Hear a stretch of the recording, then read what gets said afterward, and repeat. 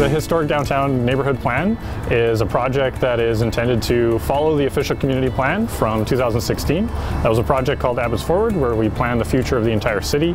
And Historic Downtown Neighborhood Plan is focused on just the historic downtown neighborhood, trying to figure out in a little bit more detail about what we're trying to support and the neighborhood we're trying to create. This neighborhood plan began in spring of 2017 and has been going on for the past 2 years.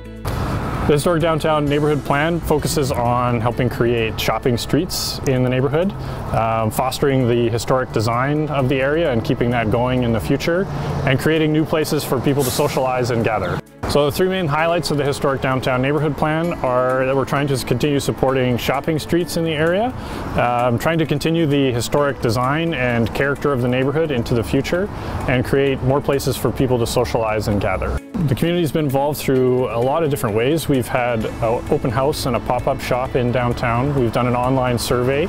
We've done stakeholder workshops. And through all those different activities, we've had 7,000 interactions with residents.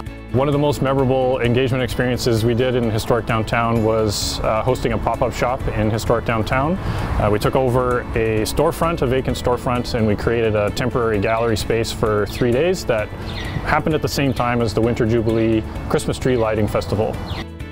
The timeline for Historic Downtown and the implementation of the plan is unique. It's one of the neighborhoods that already has a foundation of character that can continue to be built on and doesn't need to have areas of the neighborhood being created from scratch.